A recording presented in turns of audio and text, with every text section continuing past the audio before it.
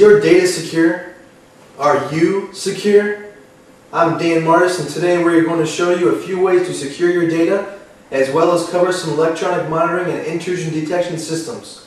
Currently, the most popular way to secure ourselves from intruders is still the lock and key. Although locks have become more sophisticated over time, they are still no match for someone with the knowledge and tools to pick a lock. Let's take a look at a couple relatively new ways people are implementing security in their lives. First, we have the Microsoft Fingerprint Scanner. This kind of authentication is called biometrics, and the traditional key is replaced by your own unique fingerprint. Other security measures in this category might include palm scanners, voice and facial recognition, and even retinal scanners. Yes, they really do exist. Here are a few ways you can use a fingerprint reader in your own home. To use the Microsoft Fingerprint Reader, you must have all the drivers and software installed to your computer, as well as the fingerprint reader itself plugged into a USB port. From there, you simply press any finger onto the reader. It won't recognize the fingerprint, but it does bring up the fingerprint registration wizard. This allows you to save up to 10 fingerprints in your computer. Okay, as you can see here, here's the 10 prints. These can be all yours, or a mixture of your family, friends, and guests. I'm going to start with the right index finger. It's going to ask me to scan it 4 times for consistency. Next, do we want to register another one? Sure, why not? Let's do the right thumb. Again, we have to do it 4 times for consistency. Okay, next, and we are done. From here you can do several useful things. If you like to have company over and play music through your computer, instead of giving your guests your password so they can change songs, they can simply log in with a fingerprint. You won't have to worry anybody knowing your personal passwords for other logins as well. You can also go to any web page log on, and then you can associate your fingerprint with that login. So let's try it. Let's just press your fingerprint. It'll bring up a logon box. Just call this Dan, account name Dan. You have to put in your UID and password to associate that information with your fingerprint. So let's do that. Okay, that's it. And once I press my fingerprint on here, it should log me in. And that's the Microsoft Fingerprint Reader. There has been some debate over the security of the Microsoft Fingerprint Reader, so I wanted to test this out for myself. Let's hack this thing. This is what we're going to need. Some gelatin, silly putty, then we need to boil some water, pour the gelatin into a bowl, carefully pour the boiling water onto the gelatin, stir until the gelatin dissolves, press a finger into the silly putty, pour the gelatin mixture onto the mold, pop it in the fridge, then wait at least 3 hours.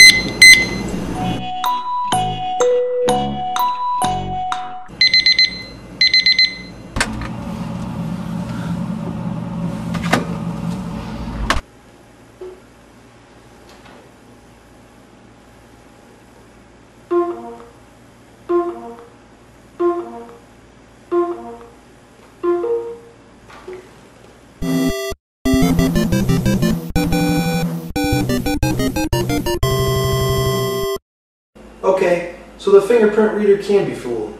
It's still cool in my book. Let's take a look at smart card authentication. Okay, so this is your basic smart card and smart card reader. It looks like a credit card and has a computer chip embedded in the plastic that can process data. Smart cards are used by many industries including banking, healthcare, transportation, entertainment, and of course network security and physical access. I'm going to show you how you can use a smart card to log into a virtual private network. Let's take a look. With the drivers installed and the smart card reader plugged into a USB port, you simply need to acquire or set up a virtual private network dialer. I have my company issued VPN dialer right here, so I'm going to open that up. Okay, let's try to connect without the smart card first. Okay, it prompts me for a smart card. Let's look at the details. It does recognize my smart card reader, so let's try to insert the card. Okay, it recognized the card immediately. Let's press OK. Besides having the dialer information and the smart card itself, you also need a PIN number. That just adds an extra layer of security. Okay. Let's see if it lets me connect here. Okay, I'm connected, and now I can access my internal network with no problem. So as you can see, there are several layers of security you have with the smart card. It uses all three methods of authentication. That is, 1, what the person knows, for example the PIN number, 2, what the person has, the smart card, and 3, even what the person is, which could be an employee or someone with access to that system. The idea behind this is that it might be easy to obtain one of these, such as the smart card itself, but without the knowledge or means, the card is useless. My friend Darren Parker from Bloomington Normal Realty told me that they use smart cards to access homes on the market. So let's go see how that works. Hey Dan. What's going on, Darren? Not much. How you doing? Good. It's called a Sentry card. Any house on the MLS system can be accessed with it. So how does this work? All you gotta do is put your card in here. Every realtor has a PIN, just like an ATM card. You put in your PIN.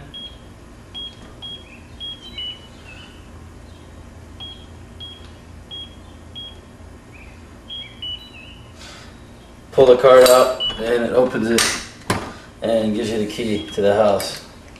I researched the vulnerabilities of the smart card, but they are far and few between. There are hacks for them, but they are not do-it-yourself friendly, so I'm unable to demonstrate this for you today. If you are interested in seeing how this works using acid and nail polish, do a quick search on YouTube for how to reverse engineer a satellite TV smart card. Well, that's it for the authentication side of physical security. Let's see what Rachel has to say about electronic monitoring and intrusion detection. Until next time.